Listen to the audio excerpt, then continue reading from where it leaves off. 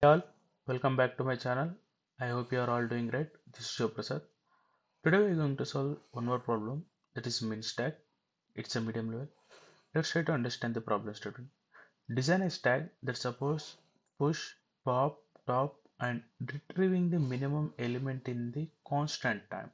Okay, so basically we need to write code for four methods: push, pop, top, and here's the tricky part is achieving this in constant time, get min. So actually push, pop, top are the very common functionalities from stack we can do easily, but this is the tricky part of this question, like get min.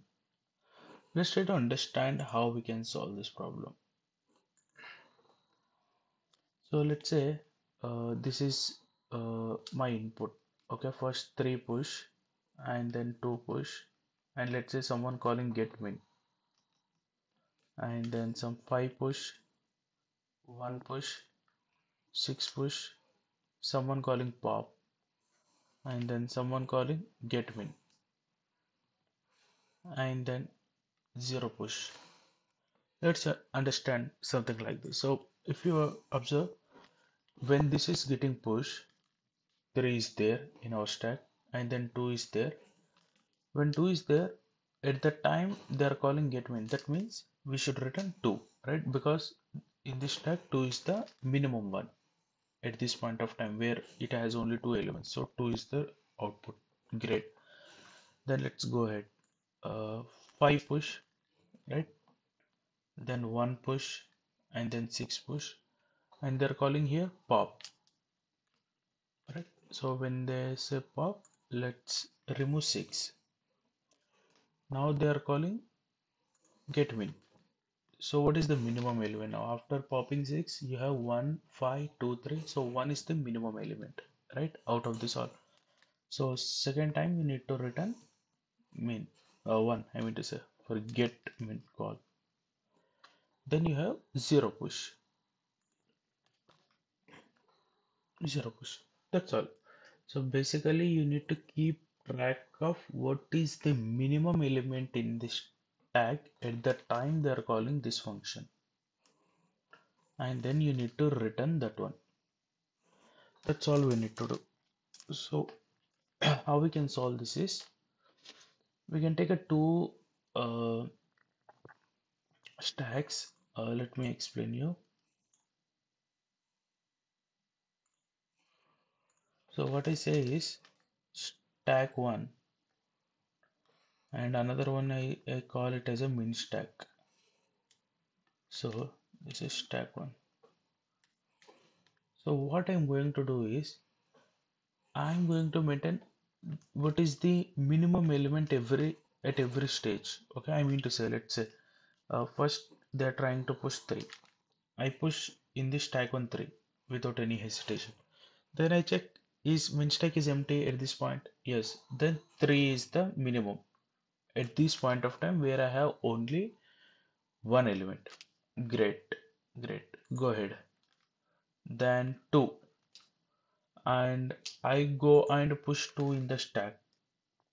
And what I do is I check is minstack.peak greater than 2? Yes, it's greater than 2. That means the current element 2 is going to be the minimum at this stage where it has only two elements, right? Then I'm going to push 2 here. Try to understand carefully. So then they call get min. So I should return only minstack.peak. Minstack.peak that returns you the top element. Then let's go further. 5. We'll insert 5 here in our this tag and we'll check is minstack.peak greater than 5? No, it's less than 5. That means 2 remains the min, right? At this stage of time, at this stage where it has only three elements, 3 to 5, what is the minimum? 2 only, right? Then I take minstack.peak and again I make an entry of minstack.peak only. I mean the same value. So 2 remains the minimum at this point. Then I go and check for 1. and then I push one here in our stack. Then I check is minstock.p greater than 1? Yes, that means 1 is now going to be the minimum element, right? There is a scope. Now I go and check for 6. So 6 is getting inserted here. Great. I check is min dot peak greater than 6? No. That means 1 still going to be the minimum at this point of time where it has 3, 2, 5, 1, 6. The minimum is 1. Great. Going. Then pop. Now let's try to understand pop. When they say pop, we need to return what? 6 from here. As soon as you remove from this, you need to remove entry from minstack.peak also. Sorry, minstack also. The reason is for every element in the stack, you are maintaining corresponding minimum element at that point of time. So if you are removing 6, then you should remove 1 also. Still, you can see you have a valid answer. 1 is the minimum element out of 3 to 5, 1. Then get min.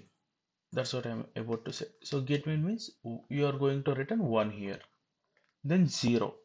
Then 0 is getting inserted here and is minstack dot peak greater than 0. Yes, that means here we can make an entry of 0. So if someone tries to call get min here, again let's assume, okay, what we going to do? We are simply going to return minstack dot peak, that means 0. Okay, then that is the valid output out of all the elements. 0 is the minimum at this point of time. So that's all for this approach. What is the time complexity? So the time complexity is big of 1 for all the operations like push, pop, top, and get min. Okay, but space complexity, this is time complexity, but space complexity is big of n for stack, this stack, and big of n for min stack, that is nothing but big of 2n. Now here it's a homework for you. So is there any scope for us to reduce this space complexity? If yes, please do comment with your approach.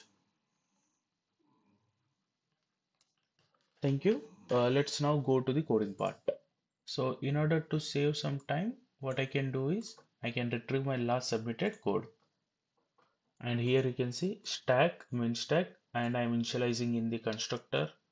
And this is getting initialized when object is trying to create at this stage. Then push. So what I'm trying to do, as I said, I'm pushing in the stack without any check. But if min stack is empty, then only I'm pushing it directly. Otherwise, I check whatever the value which I got. If it is greater than peak, that means I got 3. But in min stack 2, that means 2 is the minimum. Right? So then I'm going to take min stack.peak. Again, I push it.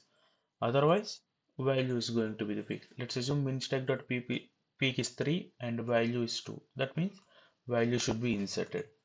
Then pop, remove from 2, peak, sorry, top, stack.peak, get min stock.peak. That's it.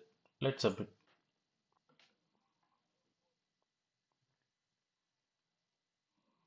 Yeah, it got submitted successfully. That's all for this video, but don't forget to mark our tracker as a done for min stack. Yeah, here is the one. So let's see how many we done so far. We done 7 out of 75, still more to go. Uh, Thank you for watching this video. Bye.